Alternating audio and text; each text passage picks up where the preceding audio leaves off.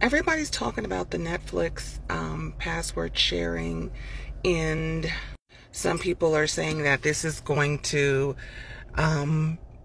make them lose a bunch of subscribers. People are angry.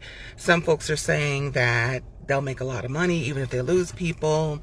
Others are saying there's workarounds about it. I don't know. Netflix has a lot of crap on it, but it also has some stuff that we're at least gonna hang with it.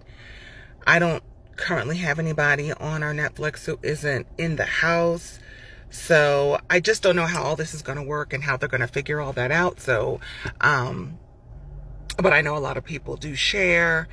I don't see why they're having such a problem with it. I'm sure they're making lots of money, but yeah, I'm just curious to see what's gonna happen because yeah, I mean, how can they possibly know?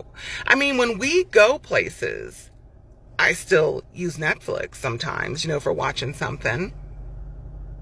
So are they going to harass us if I'm someplace else? If I decide to watch it on my phone or my laptop? If I'm out of town? Like, how are they going to regulate this? Sounds crazy. I don't know, but definitely when we go out of town, we watch our streaming channels. So are they going to harass us? Yeah, I just don't know how they're going to regulate this.